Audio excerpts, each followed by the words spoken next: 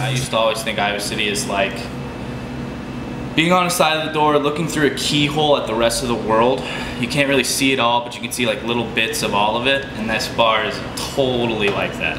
I mean, the people that walk in here, it's as eclectic as it gets. We really are a brew pub, and we're a little bit away from downtown, so we don't get that same crowd and busyness that is kind of hectic about like the Pride Mall and stuff like that. So we have an interesting location. I mean, and just the setup with like this big beer garden. So the fact that we're pretty limited as far as liquor goes just really drives in like a beer-oriented crowd, which tends to be a little bit different than people that know like pound shots. Same brewing equipment that was in this establishment, they picked it up and moved it all to Davenport.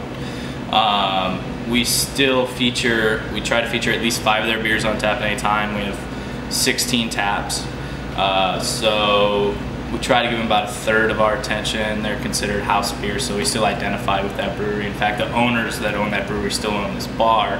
It's just under different names. Started coming here like 2 years ago. I originally used to go to the Deadwood all the time, but one night it was pouring down rain and I saw this place and I came in here instead and I found that it was the most awesome place ever. It has an awesome outside patio, like the best in town. The staff is awesome. They have really good beer on tap all the time.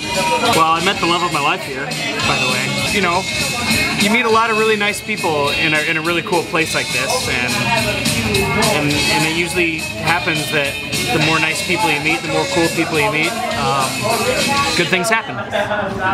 No, it was just a guy. You had no idea. It was just a guy that started to sing.